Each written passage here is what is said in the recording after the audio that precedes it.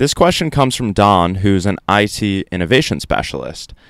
And he asks that I've recently hit the wall in Google Sheets with a 2 million cell limit. I've heard of BigQuery, but I don't know much about it. How do I make that transition to BigQuery for the first time?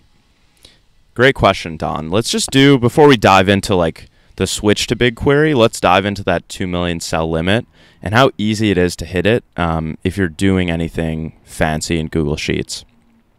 So I just have some math here in the sheet. So say we're doing like Google Analytics data and we have 10 sites that we're managing, which is pretty standard for, say, you're like a digital agency.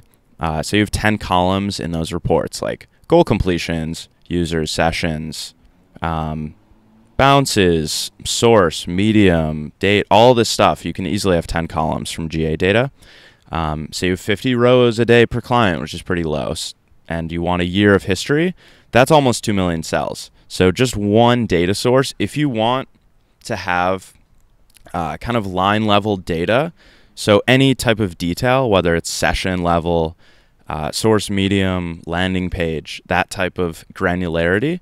If you want to have line level data, if you want to have a long date history, so if you want to have over like a year of line level data, and if you have multiple sites or multiple kind of like properties of any kind that you're managing, you're going to pretty quickly run out of real estate in Google Sheets. So honestly, if you're doing any type, and if you want to do any type of like more complex data analysis on or joining with other data sets, it's just not going to work in Sheets. So you really have to just like do the basic math, look at the size of your data, and if you're going to hit that 2 million cell limit with just raw data, Sheets is not for you. You have to move beyond the spreadsheet. And that's what BigQuery, or any database engine, but BigQuery happens to be a convenient one to use if you're already in the Google stack. And it's also very fast to do this kind of remote analysis. So you can push data to BigQuery and pull it out very quickly. So that's kind of the 2 million cell limit and when you might want to make the jump to BigQuery. In terms of actually making the jump, there's a couple resources we have at Coding is for Losers that help you do that. Both of them are linked to here, and I'll link to them in the description. But one is a blog post that kind of talks more about why you do that.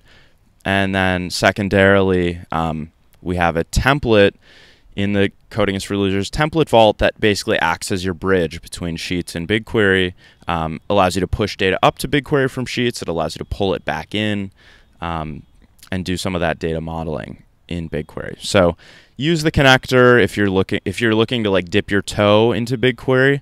This Sheets template will be a really easy and kind of soft introduction to BigQuery. So hope that helps, and hope that helps you kind of on your journey towards working in databases, Don.